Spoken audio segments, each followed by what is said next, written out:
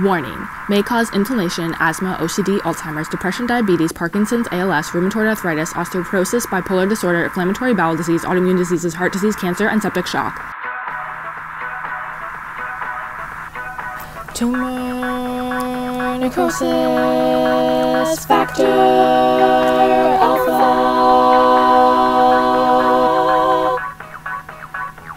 Tumor necrosis factor alpha is a cytokine, or cell signaling protein, responsible for regulating inflammatory and immune responses in cell death. TNF-alpha comes in two forms, a membrane-integrated form and a soluble form that forms homotrimers in solution. Each TNF-alpha monomer is composed of two anti-parallel beta-pleated sheets. Each monomer core is composed of two sheets, an inner sheet and an outer sheet, of 4 beta strands each. The inner sheet strands of A, H, C, and F in the diagram aid in connecting the monomers of the trimers, while the opposite sheets form the outside of the trimer. The interior of each monomer is packed with residue side chains, most of them belonging to hydrophobic amino acids. It is interesting to note, however, that the primary sequence in the A, H, C, and F strands of the inner sheet and edge doesn't alternate between hydrophobic and hydrophilic amino acids, as is typically seen in amphipathic beta barrels. The presence of structures with 3 or more hydrophobic residues in the beta strands means alternate residues participate in the beta core and hydrophobic trimer interface. Near the base of each monomer, the N and C terminal residues are in close contact and form a shallow depression surrounded by polar residues, small hydrophobic side chains, and extensions from beta strands or polypeptide loops that connect the beta strands. The side chain of tyrosine 56 projects into the cavity. The hydroxyl group at the interior surface of the depression is below the rim formed by the polypeptide connecting loops and may play a role in receptor binding on the base of the trimer near the N and C termini. With each TNF-alpha protein, however, you don't just get one monomer, but 3. In solution, 3 monomers associate about a 3-fold axis of symmetry, forming a compact bell-shaped homotrimer. The C terminal edge of each monomer abuts the interface of its adjacent monomer into the trimer to make this happen. An intermonomer salt bridge also forms between lysine 98 and glutamine 116 residues to help them bind together. The formation of the trimer results in an open, polar channel lined by carbonyl oxygen and amide groups. Tyrosine side chains may allow the exterior surface of the inner sheet to interact with aqueous solutions to keep the trimer from dissociating. But wait! There's more! TNF-alpha doesn't just cause mass destruction and restoration by itself. TNF-alpha can bind 2 receptors, TNFR1 and TNFR2, to cause either pro-inflammatory cascades and apoptosis or cell survival, proliferation, and immune system regulation. It really can do it all. TNFR1 is found in most tissues, while TNFR2 is mainly located on immune cells and only responds to the membrane-bound form of TNF-alpha. As seen here with TNF-alpha and TNFR2, these receptors interact with TNF-alpha by binding in the lateral grooves between the monomers and the trimer at the trimer's base. When the receptors make contact with TNF-alpha, they undergo a conformational change that causes them to set off downstream signaling pathways. So how can you make TNF-alpha work for you? Well, you can't. Based on your genetics, the tissue type, the cellular environment, the receptors present, pathway protein concentrations, and the presence of invading pathogens, reactive oxygen species, and much more, TNF-alpha can be the best or worst thing that ever happened to you. Part of the balance between mass destruction and restoration of the body during immune responses has to do with the interplay between TNF-alpha and NF-kappa B, a protein that transcriptionally activates inflammatory genes in response to cytokines, like TNF, and induces anti-apoptotic factors to counter TNFR1's triggering of apoptotic machinery.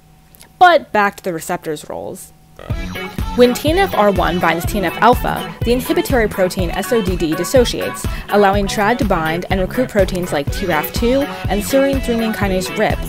TRAD can also bind FAD, which recruits protease caspase 8 and 10 for apoptosis. Once caspase 8 is induced, cytochrome C is released from the mitochondria, where it is used in the electron transport chain, and a caspase 3 inducing apoptosome complex is formed. After TRAD binds TRAF, TRAF2 recruits the IKK complex into TNFR1, where RIP activates the kinases in the IKK complex.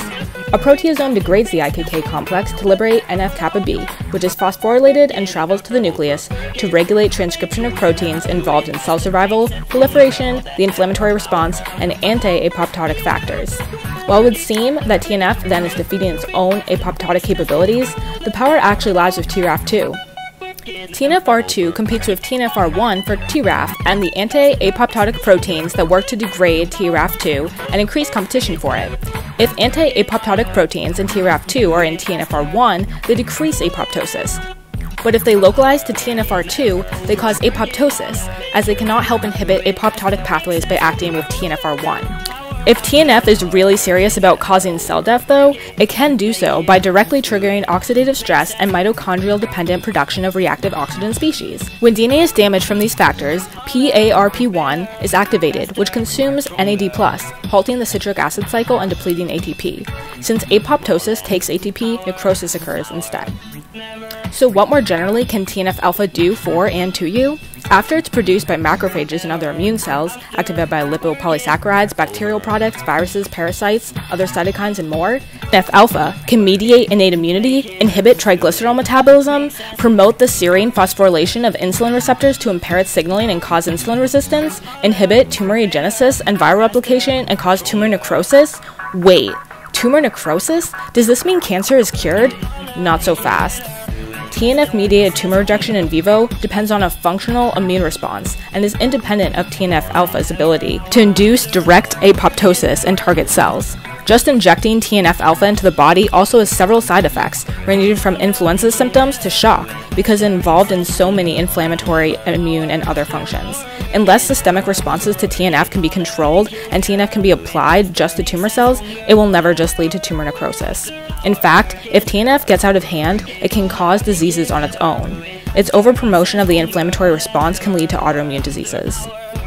So what do you do if this pesky little cytokine gets out of hand? Well, just like TNF in excess can cause side effects because of its involvement in so many pathways, total inhibition of TNF can cause side effects too. A selective TNFR1 inhibitor must be used to target pathogenic TNF signaling in autoimmune diseases so that the immunomodulatory and tissue homeostatic functions of the TNF and TNFR2 interactions can remain. Two new inhibition strategies have also been developed. A llama-derived antibody that only contains heavy chains, VHH, was made that would keep TNF from binding to TNFRs, inhibiting the necrosis effect of TNFR1. Unlike antibodies, two VHHs can be coupled via linkers so they can bind and block two of the three receptor binding sites in TNF-alpha instead of one. A second inhibitor is a small molecule that binds to the TNF-alpha trimer and destabilizes it, displacing one monomer to form a dimer, and inhibiting receptor binding. The molecule binds the TNF dimer using 16 contact residues, including 6 tyrosine residues, one of which is tyrosine 119 that is located close to the threefold symmetry axis of the trimer. Since the tyrosine side chain must rotate to accommodate the compound binding, the interactions between the monomers are destabilized and a dimer is formed. There's a reason TNF-alpha is alpha, so keep your lifetime supply today. But if you aren't 100% satisfied, we can try to inhibit it for you, no guarantee. Whether you want cell death or tissue healing, TNF-alpha can meet all your bodily needs. So go ahead, ask your body if TNF-alpha is right for you.